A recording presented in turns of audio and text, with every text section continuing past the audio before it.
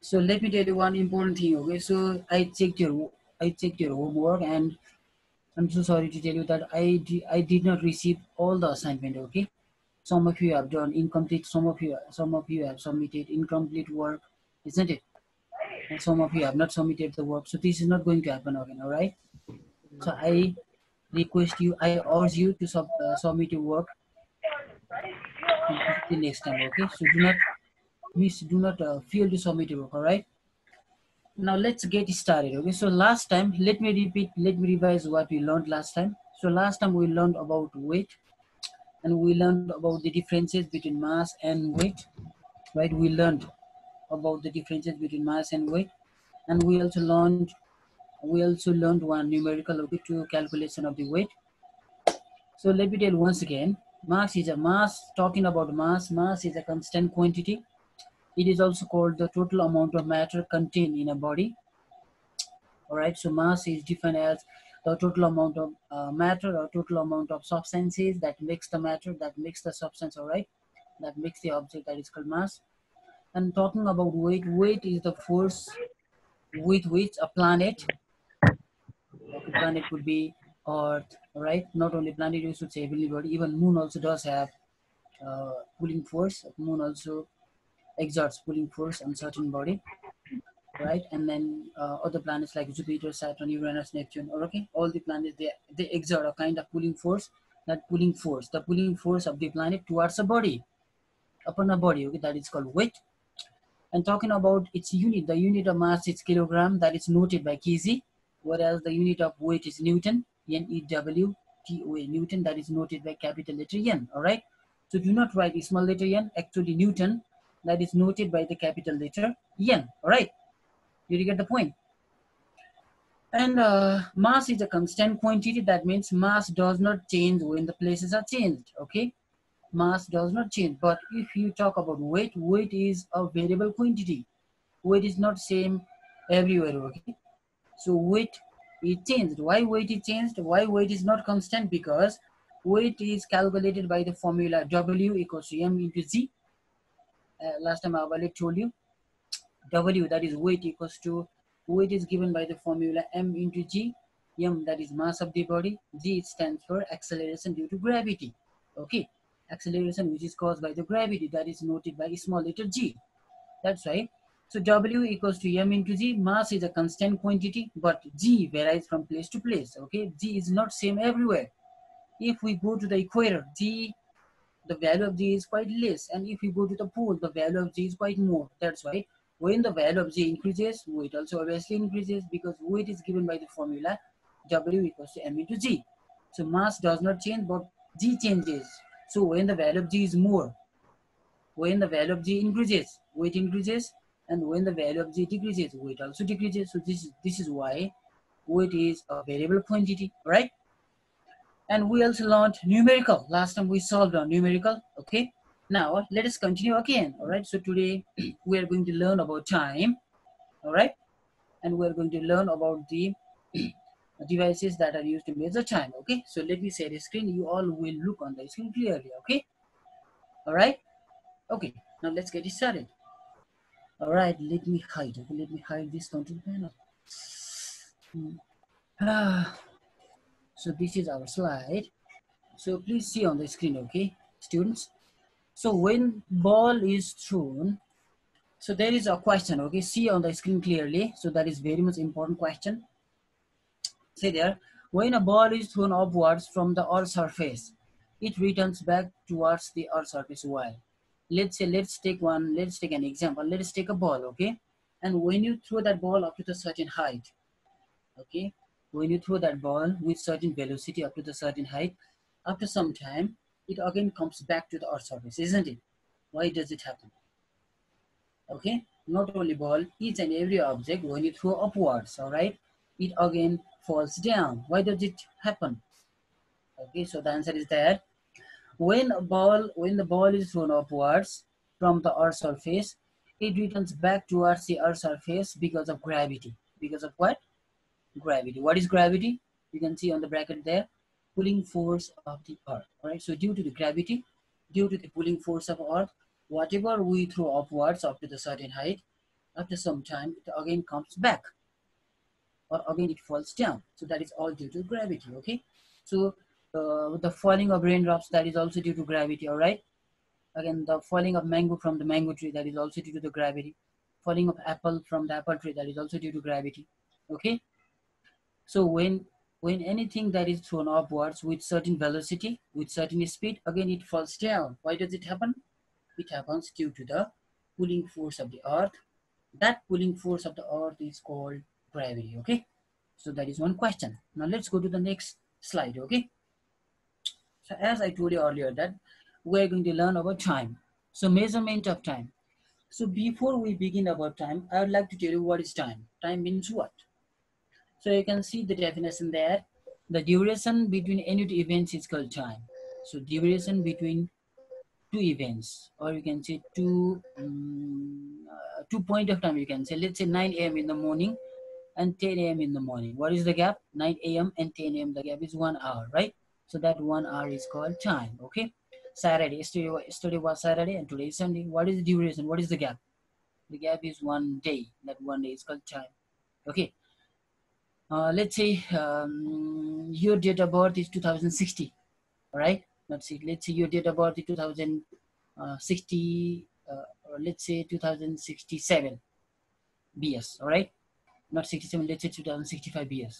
So what is the interval between 2065 BS and this today's time is 2077 BS? What is the interval? Okay, what is the interval? This interval is called time. So anyway, so the SI unit, SI stands for System International. The SI unit of time is second. So we usually measure time in terms of second. And you have to see that 1 minute equals to 60 seconds. In 1 minute, there are altogether 60 seconds.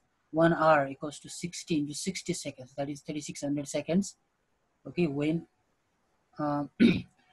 so let's say this is 1 hour equals to 3600 seconds, and 1 day equals to 1 into 24. That is 24 into 60. That is 60. 24 into 60. That becomes minute. And again, when multiplied by 60, that becomes seconds. So 86,400 seconds. So these are the values related to time. See once again, 1 minute equals to 60 seconds. 1 hour equals to 60 into 60 seconds. That is equal to 3600 seconds, 3600 seconds. All right. 1 day equals to 1 in 24 hours into 60 minutes into 60 seconds. So that is altogether 86,400 seconds. So that is equal to 1 day. Okay, so this is all about 1 day. Okay, students, are you clear about time? Any confusion? Any confusion? If you have confusion, then raise your hand. Okay, what is time? That means the interval between two events. Let's say this is one event, this is other event, and the gap between two events. Let's say this one is 7 a.m. in the morning, this is 10 a.m. in the morning. What is the gap? 3 hours, right? This 3 hours is called time. So keep it in mind that time is the interval or the duration between two events. Usually time is measured in terms of seconds, all right? The SI unit of time is second. The SI unit of time is second, all right? And it is measured in terms of, it is measured by the device called watch, clock, mechanical watch, pendulum, mechanical watch, you can say mechanical watch, pendulum, clock, all right? And even atomic watches. These devices are used to measure time, okay? And you knew the value. I just gave you one table. So from that table, you are clear. You are clear that 1 minute equals to 60 seconds. 1 hour equals to 3600 seconds. 1 day equals to 86,400 seconds. All right. So this is all about time. Okay. Now let me share the screen once again. Okay. So are you clear? Please raise your hand if you are clear. Are you clear about time? Great. Are you clear about time, students? Are you clear? Prisma, raise your hand properly if you are clear. Okay. Are you clear, Prisma? That's great. Price, are you clear about time? Wonderful. Yuzana Thapa, are you clear? All right, that's great. Wonderful. Prasant, are you clear? Okay, wonderful. Sogat, are you clear? That's great. I cannot hear your song, but I can see your hand movement. So please raise your hand, okay? Now, I hope you people are, that's wonderful. Great. Okay, fine. Okay, now let me share the screen once again, okay? Now we are going to learn about zenith. This is zenith. You can see the word there, Z-E-N-I-T, zenith. What is zenith? So zenith is just the imaginary point, the point in the space just above the observer's head. It's called zenith. All right. Zenith means the point on the space, or you can say the point that lies in the space, or that point just lies above your head. All right. The point that lies just above your head, that is called zenith. The point that lies just above your head, that is called zenith. Okay. Let me go to the camera again. Okay. So let's say you are standing, just you can look at me. Let's say you are standing at one place, and the point which is right over your head, let's say this is the point. This is called zenith. Okay. Suppose you stand here, the point zenith also changes here. If you go here, again the zenith changes. Okay, that means when you change your place, the zenith, that the point which is right over it, that goes on changing. So the point which is just above your head, that is called zenith. All right. So zenith is not a constant point. When you move a place, that also moves. Okay. Suppose you are standing here, the point, this is called zenith. This could be zenith. Again above, that could be zenith. And if you stand here, again this is your zenith. Again if you go there, again the zenith changes. That means the point which is just above your head in the space, the imaginary point, that is just imaginary. Okay, the imaginary point that just lies above your head in the space, that is called what? Zenith. Did you get the point? The point which is just above your head, that lies in the space, that imaginary point, is known as clear. Students, are clear? If you are clear, then please raise your hand. Okay. Karun Bhuzel, you seem energyless. You have not eaten anything. You look tired, exhausted. Okay, be energetic, right, boy? Be energetic. Yes. Okay, that's great. Let me tell once again, the point which lies just above your head. The point which lies just above your head, and that lies in the space. The imaginary point, that is called zenith. Okay, let me share the screen once again. Now let's talk about what is one mean solar day or 1 day. Okay, one mean solar day or 1 day, they both are same. So you can see there, the time taken by the sun to return to the zenith from the Earth's surface is called the mean solar day. Or you can say, if you find this point is difficult, then you can go to the second one. 1 second means 1 by 86,400 part of this. Oh, sorry, one. I'm going to say. All right. Okay. So that is the time taken. The time taken by the sun to return to the zenith from the Earth's surface is called one mean solar day, or it is also can be you can it is also 1 day, by the way. 1 day, that means the time taken. Let me magnify. Okay, let me make it a little big. 1 day, the time taken by the sun, the time taken by the earth to make one rotation about its own axis. It's called 1 day. It is also the definition. Okay, the time taken by the earth. We know that earth has two kinds of motion, isn't it? What earth revolves around the sun, that is called revolution, and earth rotates about its own axis, that is called rotation. Okay, so the time taken by the earth to make one complete rotation about its own axis is called 1 day, and its value is 24 hours. What is the value of 1 day? 1 day equals to 24 hours. All right, so this is all about 1 day. So are you clear? The time taken, earth has two kinds of motion. Okay, one that is revolution, that moves around the sun. Let's say if this is the sun, then earth moves around the sun in this way. Let's say the center point is sun and this one is earth. It moves around the sun, isn't it? So this motion is called revolution. I'm not talking about revolution. Okay, I'm talking about rotation. Let's say this is the earth. Let's say this is earth. Okay, so it moves in this way about its own axis, right? So this movement of the earth is called rotation. Let's say from this point, the earth started to rotate from this point. All right, you can see the red mark here, label. So let's say from this point, earth started to rotate, and it goes like this, and again it comes to this point. All right, so this is one complete rotation. This one complete rotation is known as 1 day. All right, clear? So that the time taken by the earth to make one complete rotation around its own axis, that is called 1 day, and its mathematical value equals to 24 hours. Did you get the point? The mathematical value equals to 24 hours, that is called 1 day. All right, or you can say the time taken by the sun to return to the zenith. Let's say sun started from here and it goes like this, okay, and it moves, and tomorrow again it comes to the same point. So this is also called 1 day. That means the time taken by the sun to return to its zenith. Let's say sun began from this point, all right. So let's say sun begin from this point, okay, and it goes, and again tomorrow it comes to the same point. So this is also called 1 day. Anyway, so the time taken by the earth to make its one complete rotation around its own axis, that is called 1 day, or the time taken by the sun to return to its zenith from where it started. Are you clear? So that is called 1 day. That is equal to the mathematical value of 1 day equals 24 hours. Are you clear? Are you clear? If you are clear, then please raise your hand, okay? That's great. Okay, now let me go to Nirvik.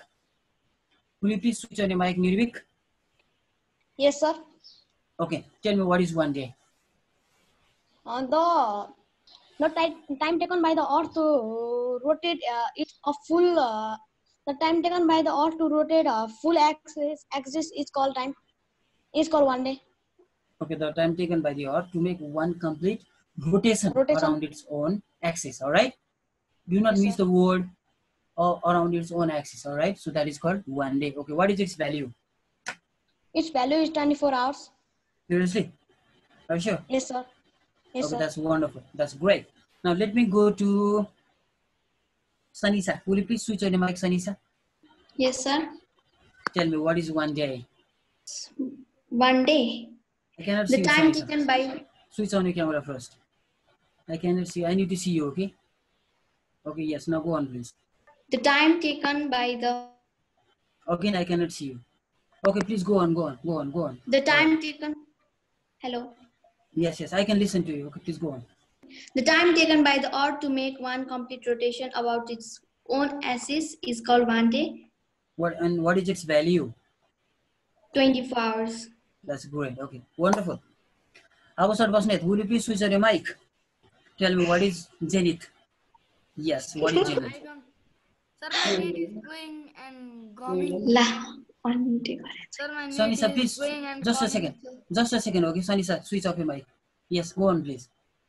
Sir, my net is going and coming, so I can just now. That means your net is not stable, yes, is it? Sir. I think all right. What happened to this net, sir? I don't know. Okay, maybe. Okay, I understand that. This is our country, Nepal. Okay, anyway. Now, fine. So I hope you people are clear about zenith. All right. Okay. And you people are clear about 1 day. Okay. Now let's learn about 1 standard second time. Okay. Let me share the screen once again. All right. Now you can see there. Okay. Let's talk about 1 standard second or 1 second. Okay. What is 1 second? You might wonder what 1 second is. All right. You can see there. 1 second. It is also called 1 standard second. Both are same thing. Okay, what is 1 second or 1 standard second? All right. So see there. Okay, let me show you one calculation. Let's say 1 day, because let us convert this day into second. How do you convert? 1 into 24. This becomes hour, isn't it? Again into 60, that becomes minute. Again into 60, that becomes seconds. So if you multiply this, we'll get the answer this. Okay, 86,400 seconds, right? So this is equals to 1 day. And what happens when this value? What happens when 86,400 that is divided by? What happens when it is divided by? What happens when it is divided by 86,400 again? What answer comes? Okay, it is equal to 1, isn't it? It is equal to When 86,400 is divided by 86,400, that becomes 1. Let's say this is division sign, all right? When 86,400 that is divided by 86,400, that becomes 1, isn't it? All right? That is equal to 1. So that means 1 day means, this is the definition of 1 day. Okay? One standard day or 1 day means, what is 1 day? 1 day means, that is, 1 day means 1 upon 86,400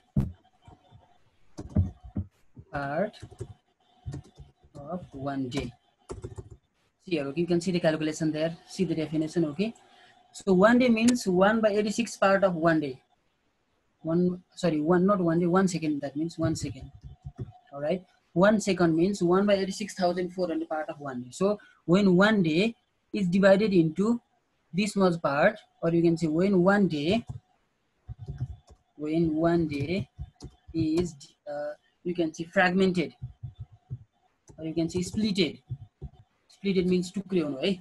It is called fragmented, okay? Tukreonu, small piece ma convert garnu, right? When 1 day, or you can say when 1 day is fragmented into 86,400 parts. Let's say 1 day is fragmented into 86,400 parts, right? And each single part is called 1 second. All right, so when 1 day is divided into 86,400 parts, all right, that each single part is called 1 second. Okay, all right, so let's say you have length 1 meter, all right? When 1 meter is cut into 100 parts, one single part is called 1 centimeter, isn't it? When 1 meter is cut into 100 single parts, okay? Let's say you have 1 meter length, all right? You have 1 meter length. Let's say this is 1 meter length, and when 1 meter length is cut into 100 parts, 100 pieces, then this single piece is called what? Single piece is called 1 centimeter, isn't it? The single piece is called 1 centimeter. In the same way, when one day is cut into 86,400 parts, when 1 day is cut into 86,400 parts, each single part that is called 1 second or 1 standard second. All right, okay, so 1 standard day is defined as 1 by 86,400 part of 1 day. Okay, 1 standard day is defined as 1 by 86,400 part of 1 day or 1 solar day. You can see the definition there. 1 second means 1 by 86,400 part of a day, part of 1 day or day. Okay, so this is all about 1 day. So when 1 day is fragmented into 86,400 parts, each single part is called 1 second. All right, when 1 day is cut into 86,400 parts, all right, so that single part is called 1 second. So this is all about 1 second time. All right, so you can see that 1 second is defined as 1 by 86,400 seconds. This is called 1 second. It is important, okay? So please focus on that. Now, let's learn about time measuring devices, okay? What are the devices we use while measuring time, all right? So basically, we use watch while measuring time, okay? But the watches can be classified into 3, all right? We use watch to measure time. There are 3 types of watches, okay? One is known as mechanical watch. You can see there. You can see the figure there too, okay? So this is mechanical watch. You can see the definition. Mechanical watch works on the basis of the oscillation of a simple pendulum. So it contains one kind of pendulum. You can see there. This is a pendulum. So this is a pendulum, okay? Inside there, it contains one rotating part. So this, can you see the rotating part there? This rotating part is called pendulum. So it works under the oscillation, under the vibration of the simple pendulum. So mechanical watch works on the basis of the oscillation. Oscillation means vibration, okay? To and fro motion, all right? Oscillation means forward and backward motion. That is called oscillation, all right? So you might have seen pendulum clock, isn't it? It goes forward, backward, to and fro motion. That is called oscillation. So mechanical watch works on the basis of the vibration of the oscillation, vibration of the simple pendulum. And one thing is to be clear that mechanical watch is affected due to the climatic conditions, so it does not give accurate time. All right, mechanical watch is affected by temperature, climate. All right, so if there is extreme climatic conditions, let's say severe cold, all right, or you can say very warm. So these are the climatic conditions. When the climatic conditions differ, under the extreme climatic conditions, these watches, or you can say mechanical watches, may not perform well. They do work, but they may not give the accurate time. Okay, that's why they are taken as mechanical watches are not the best timekeepers. They do not they do not. I mean, in a month they might lose couple of seconds. So not couple of seconds, like maybe 3 to 4 seconds time they might lose in a month. Okay, and it may go up to a minute also. All right, so that is called a mechanical watch. So you can see the figure there. So definition is that mechanical watch works the device, or you can say the watch, which works on the basis of the oscillation of the simple pendulum, on the basis of the vibration of the simple pendulum, that is called mechanical watch. You can say pendulum watch, pendulum clock, and mechanical watch that is affected by the climatic conditions such as temperature, humidity. All right. Okay. So that's why they are not taken as the best timekeepers. Okay. Now let's go to second on quartz watch. You are quite familiar with this one. I guess the watch which we use in our daily life is quartz watch. So the quartz watch is the special watch. It works under the vibration of the quartz crystals. You can see there. Quartz watch works due to the vibration of the quartz crystals. It has a quartz crystals inside it. Okay, so it works under the vibration of the quartz crystals. It is more accurate than mechanical watch. All right, so it is very accurate, not totally accurate. It also has some kind of error. It is also not taken as the best timekeeper. It is a fine timekeeper. Okay, not best, but it is a fine timekeeper, and it works under the vibration of the quartz crystals. You can see there, it works under the vibration of the quartz crystals. All right. And last but not the least, we have atomic watch, the very much important one and quite expensive one. Okay. Atomic watch, the watch which works due to the emission of radiation. Radiation means a kind of rays that is released by cesium. This CS stands for cesium. Cesium 133 isotopes. Okay. All right. So this is cesium one. Cesium is one kind of element. All right. So cesium is an element that releases, that gives a ray of that radiates light. Okay, and by the help of that light, this watch work. Okay, so that's why atomic watch works due to the emission of the radiation by cesium 133 isotope. All right, isotope means, you might know what isotope is, or we shall learn this later in that elements classification of elements. Okay, in next topic. So I would not want to tell much thing about isotopes now. Anyway, so the watch which is best, or the watch which works under the emission of the radiation of the cesium isotope, that is called atomic watch. So it measures time very accurately. So they are taken as the best timekeeper. All right. So they do not lose time. They are wonderful, and they are quite expensive as well. And you know what? These devices, atomic watch is used in scientific experiments as they are best timekeepers, which is why they are taken in conducting scientific experiments. Okay, so listen once again. There are three types of watches to measure time. One is known as mechanical watch. You might know what mechanical watch. Mechanical watch means the watch which does not require battery. You might have seen automatic watch. Have you seen automatic watch? You have seen automatic watch, right? Automatic means that works under the pulse like that. Okay, you might have seen that one. It does not require battery. That is called automatic watch. So that automatic watch, that is also called mechanical watch. So that's mechanical watches are not best timekeepers. Okay, they do not give wonderful. They do not keep accurate time. They lose some seconds. All right. They do not lose 1 2 hours in a month, but they lose some seconds time. All right. That's about anyway. And it works under the you can say oscillation of the pendulum. It has pendulum inside, like the to and fro motion, up and down. Have you seen swing? You have seen swing, right? You have played swing. Goes upward, go to the forward direction, and again comes back. That is called oscillation. Okay. So mechanical watch works under the oscillation of the pendulum, which is used inside it, and they are not taken as best timekeeper. And the watch which we use, okay, in our daily life, that is called quartz watch. That is also called the wristwatch. It contains battery, and even it uses quartz crystals inside it. Okay, it uses quartz crystals, and they are taken as good timekeeper, not the best. They are good timekeeper, but they do not lose much time. An atomic watch, the watch which uses cesium, which works, okay, by the radiation emitted by the cesium-133 isotope, and they are taken as a base timekeeper because they do not lose time. Okay? They are taken as base timekeeper, which is why these atomic watches are used in performing scientific experiments. Okay, all right, they are used in performing scientific experiments as they are taken as base timekeepers. Okay, so this is all about types of watches. All right. Now I hope you people are clear about this one. So today we learned about time. Okay, we learned about zenith. We learned about devices which are used to measure time. Okay, so this is it. So do you have any confusion about this one, about what we learned today?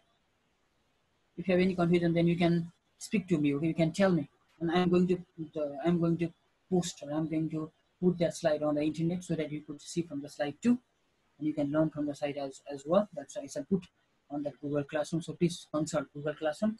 And one thing I would like to say, you do not miss your assignment. Okay, please submit your assignment. All right, we have 1 week time, and in 1 week if you don't submit your assignment, what is the use of learning? So please, you have to submit your assignment. So any confusion, please raise your hand. Okay, if you have any confusion, then please raise your hand. Kelvin. Okay, Kelvin, would you please switch on your mic? Yes, sir. Okay, tell me, what is atomic watch? An atomic watch is the watch which is an atomic watch is the watch which works due to the emission of radiation by CS1 That is and CCM. Okay, CCM. Okay, sir. cesium-1 and 133 isotopes. All right. Okay, that's great. And are they taken as base timekeeper? Yes, sir. Why? As they measure time very accurately, as comparison to other types of watches, Okay, it that's great. is Fine. Okay. And what is the use of this watch? Why? What is the use of this watch? so as it gives very accurate time. It is used in the scientific experiments. The That's main great. use. Yes, that's What? wonderful. Okay. So we are almost end of the today's classroom. So all right. So we are almost end of the first lesson. Okay. So from today we have